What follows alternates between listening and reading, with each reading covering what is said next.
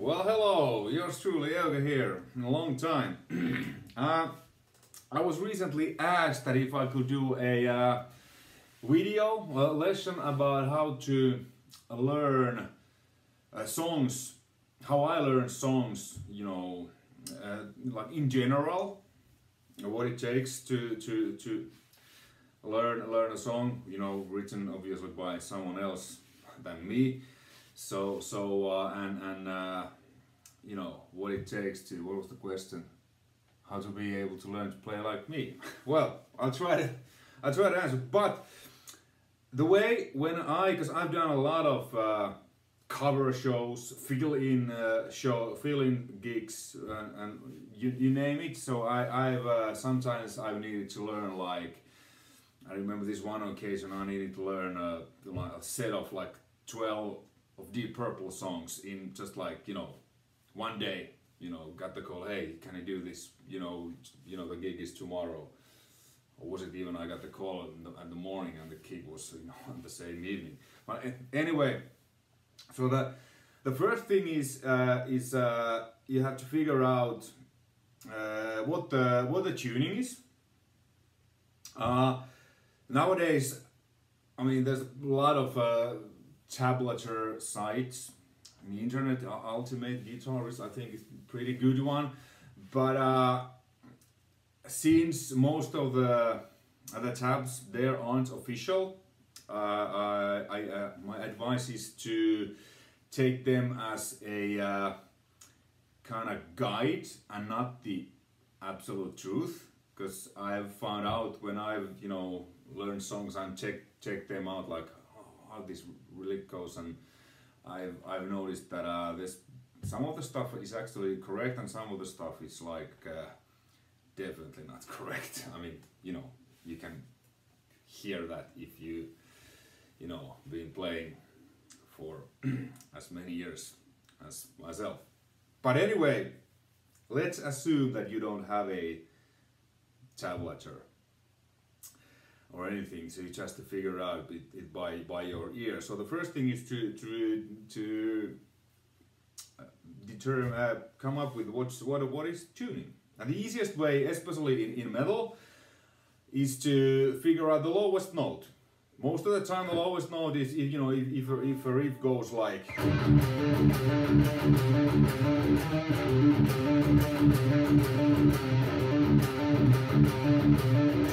something that, you know, simple. So okay, you're like, okay, this is the now my guitar is in standard D.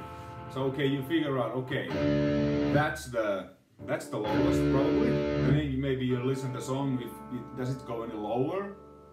If not, then okay, so it's in D.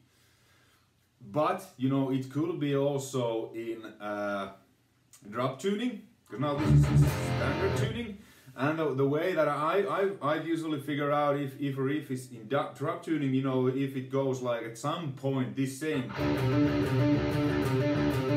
riff goes an octave higher, so that would suggest that it's played with you know, an open string, but octave higher, you know, that's like no. So then it might suggest that, okay, is it in you know, drop D tuning, so that the whole guitar is, so it isn't, you know, like drop, it isn't completely tuned to D, but maybe it's standard E and the E string is only tuned down for D.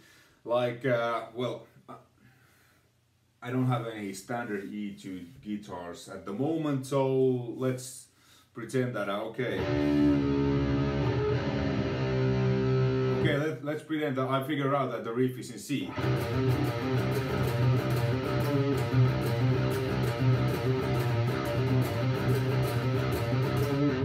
And then, oh, it goes octave up, so then it's like probably.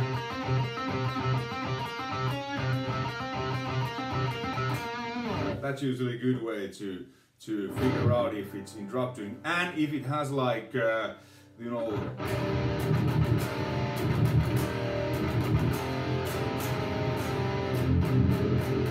these wide chords.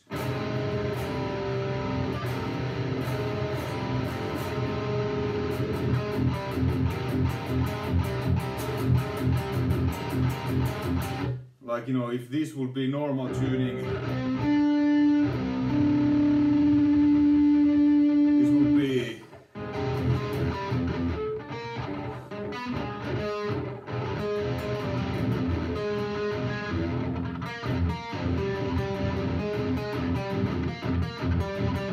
pretty hard to play. So usually, you know, we guitar players, at least myself, I'm trying to find the most easiest way to play certain things, and guitar is like, you know, nice instrument that way, so you can tune the strings. So, you know, if you're hearing this kind of lick in your head, you know, it's not easy to play it in drop tuning. Or if the riff has a lot of like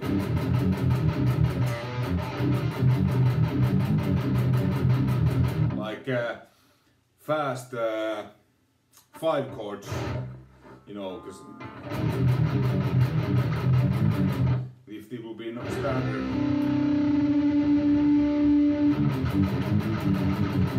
require a lot of that. So yeah, the first thing is what I do. I always figure out the tuning first, and then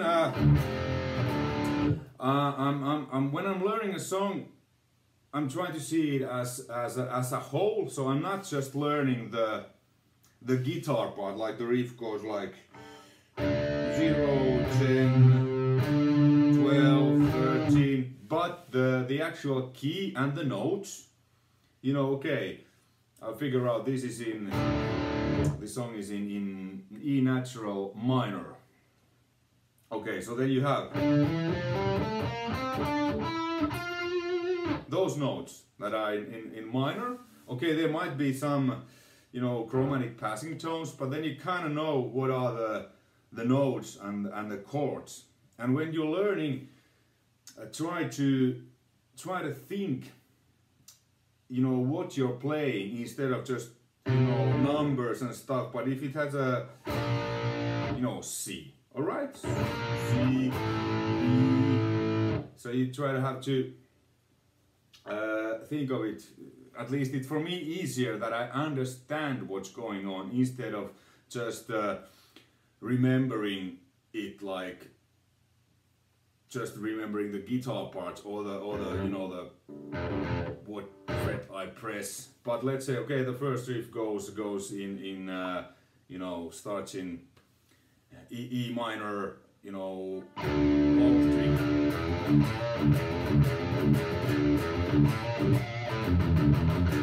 And then there might be chromatic passing tones.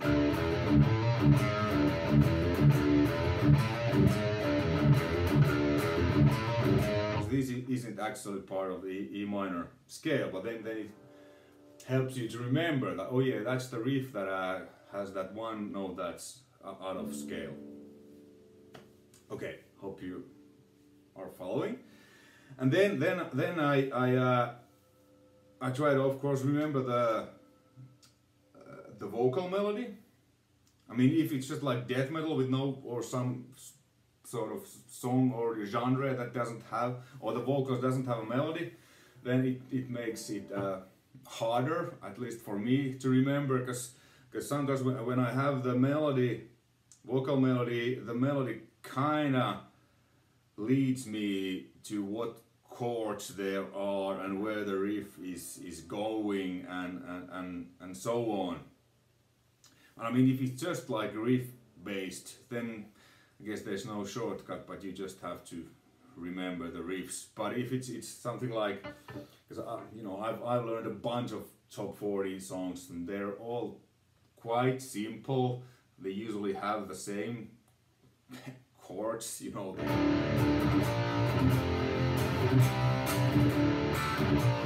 What if I was one of us? Hey, tonight I can't break the dawn to. A lot of Cyrus songs has that chord progression. It's just a different keys. But you know, so try to learn the big picture, what the other instruments are doing also. So you're kind of into that song instead of just focusing your guitar. Because then, if and when you're playing the song live and you haven't had time to rehearse it, maybe just to go through a couple of times, when you have a blank moment, at least I have many, when you know the key, you can get away like, oh fuck, I don't remember the chord changes on this part, but hey, this is in E minor, I might play. Just play some octaves, you know, kind of go with the vocal melody, then it usually creates some kind of harmony. And sometimes like, hey, people are, hey, that's a cool thing you played. Oh, thanks. It was just because I didn't remember the chords or whatever. So that's good. And also, if you know the key, you can, you know, if you don't remember what the fuck was there, you can just maybe play some feels to fill in, and then when you're on board again, you can continue. But like I said, if it's really like riff based, then you know, you just have to learn the riff. And sometimes I've noticed the tablatures, some stuff is actually it's a lot harder than you. Or it could be played easier way. Let's say this kind of lick. This is just an example of.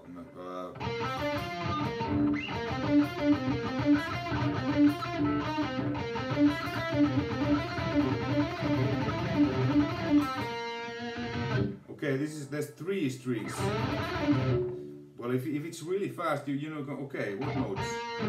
Which note?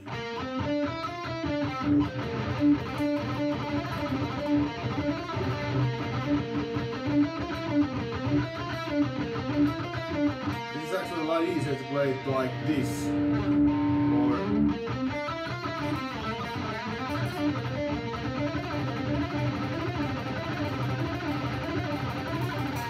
this is actually the easiest way.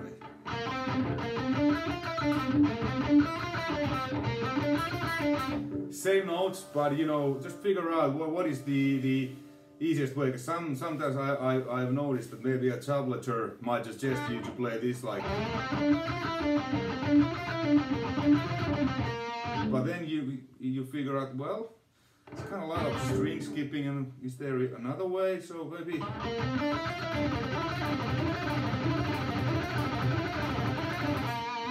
Oh yeah, same notes, same thing, but a lot easier to play with 2 strings and with that finger.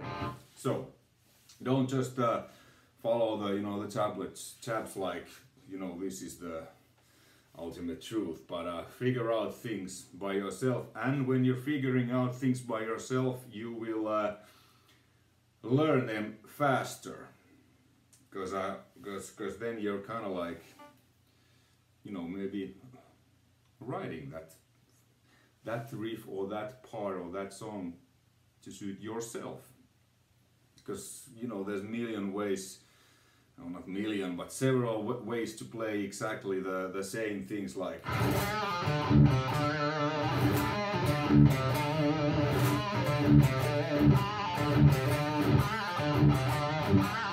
that riff. You can play that, you know, like those 2 different ways.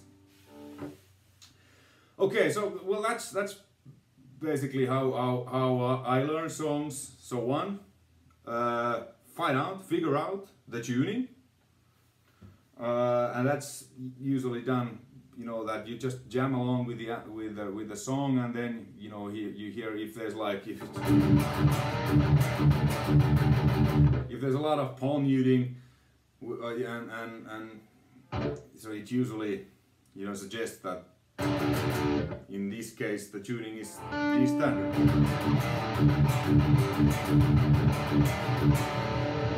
Or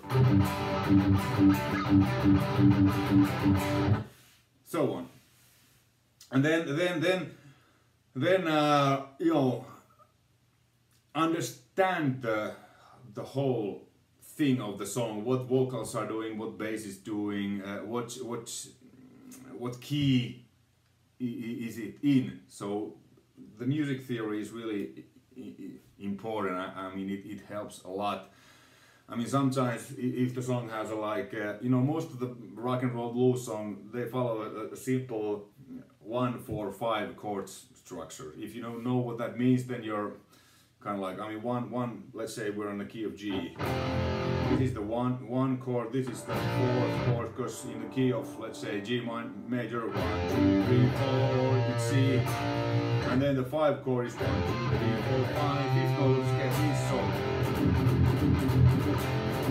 4, 1, 5, 4, 1, and so on. And then you know, if you remember that, oh, Johnny B. Good, that's a 1-4-5 chord progression in key of A.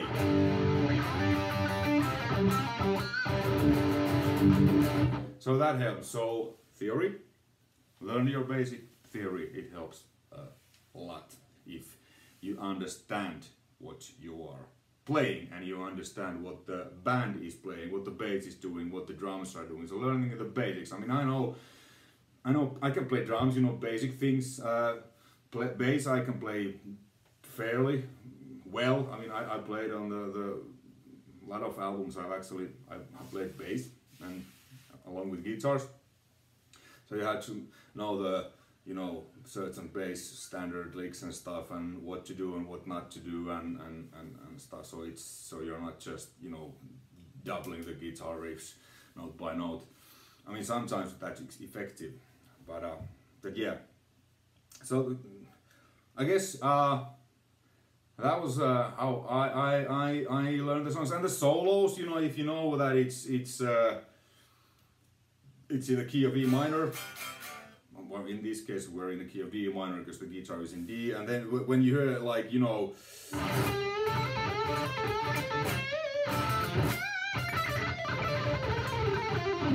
this kind of lick, you know that okay, it's E natural minor. Or, you know, in the case of Kirk Hammett uses mostly Aeolian mode, which is a natural minor mode, so you kind of know that.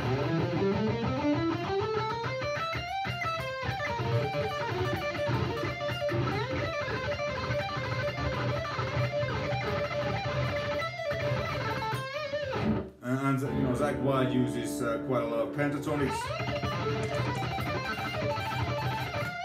Randy Rhoads uses quite a lot of Phrygia,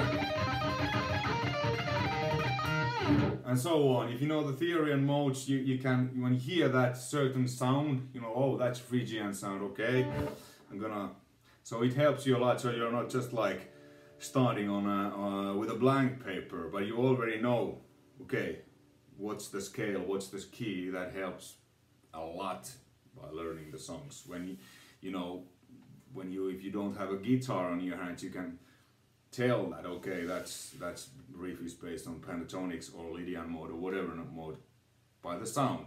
And you know, those scales I'm talking about, please check my other lessons about different modes and scales and how they sound and what's their relations and so on. And yeah, what was the another question? To be able to play like me, well, I guess learn the basics, you know, alternative picking techniques, little bit of theory and stuff, and you know, maybe check out the lessons I've done about, you know, different techniques and scales and stuff. I'm quite a meat and potatoes player. I mostly based my thinking on pentatonic scale, that's 5 notes, and then if I want to do something else like Phrygian, Mixolydian, Lydian, I'll just add a couple of notes there, because the diatonic modes, they have 7 notes instead of 5 notes, what a pentatonic scale has. So real basic stuff, and you know, learn technique. I mean, I know how to sweep pick, how to do that stuff, but that's I never found sweep picking that useful for me. I really don't I mean, it's kind of cool sounding, but that's not me. I use it occasionally, but I just play with basic stuff. Not that hard actually. Okay, hey, hope this was helpful, and if you want me to do some other kind of videos, please put on the comments below and stuff, and yeah, stay tuned for more stuff, and we will announce the next Gyra album stuff in the near future. I know it has been taking quite a while because there's been all kinds of negotiations and stuff going on, but finally everything is starting to sort out, and we can announce some great and fascinating news. Alright, thanks, take care, bye.